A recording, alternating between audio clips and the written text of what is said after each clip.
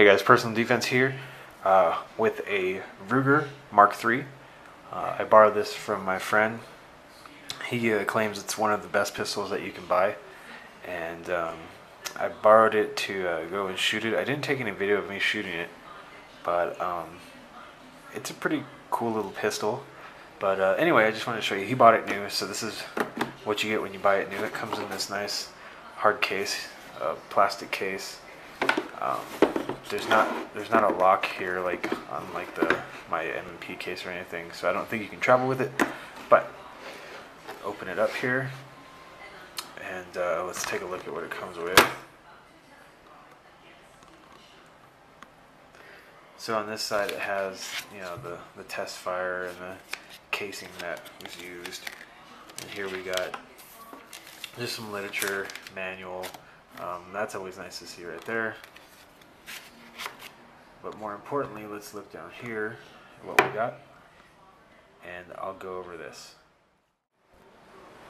Okay, so like I said, my friend bought this pistol new. Sorry, just adjusting the camera. And it's the Ruger Mark III standard model. Now there's a couple different models. This one's the pretty basic one, although I think a lot of them are about the same price. This one is the blued. Well, it's a 22 caliber, or 22 long rifle caliber. The barrel is tapered, as you can see here. It's made from alloy steel with a blued finish. The grips are checkered plastic. I'm not too fond of them. They do feel kind of cheap. I mean, that's like the cheapest feeling thing of the whole gun here. I guess I should do a safety check. Haha. So there's nothing in the chamber there, and then nothing in the magazine. While I got the magazine out, I can tell you the magazine holds 10 rounds. And the barrel has a 1/16 right-hand twist. So what comes in the box is the pistol itself, 2 10-round magazines, and 2 keys. The Mark III has a couple of safety features now added to it. One of them is an internal lock inside here. That's new for the Mark III, and that's what these keys are for. And so you can see if you put the safety up. I don't know if you can catch that on there.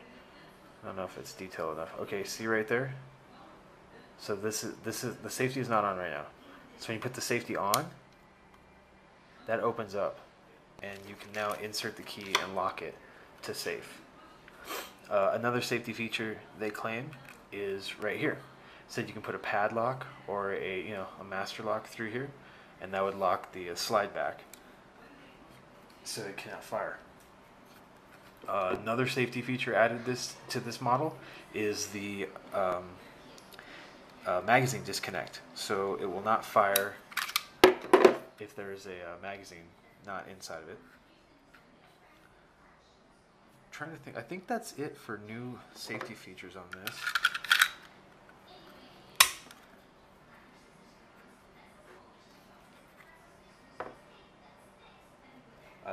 Like I said, this is the standard model, tapered barrel. The barrel length is 4 3/4 inches, although you can buy one that's a 6-inch barrel. The overall length of this is 9 inches.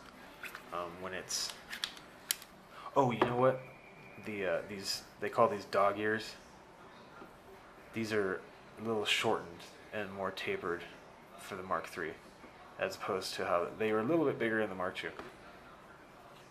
Anyway, the overall length is 9 inches. It weighs 35 ounces. It's pretty heavy. It's 5.35 inches tall, and it costs anywhere from $350 to $400.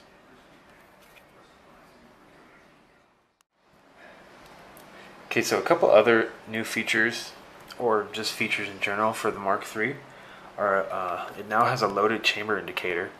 And I don't know if you can read that there. It says loaded chamber indicator, but if there were a round in there, it would stick out like that, and you can see that your chamber is loaded.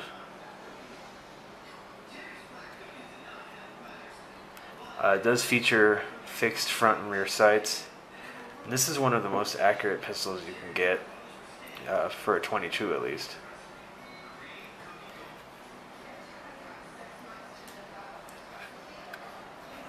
They do mention the manual safety as one of the features, thumb safety. The magazine disconnect I already talked about.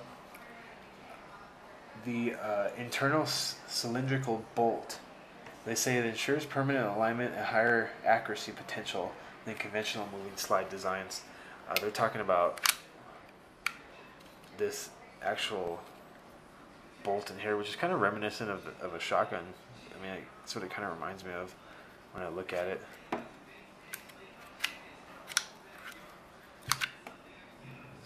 I don't know if you can see it moving in there.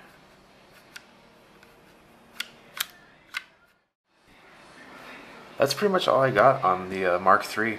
I'm sorry I didn't film us shooting it. It's not really, I mean, there's no recoil or anything, you know, when you shoot it, it just kind of does this.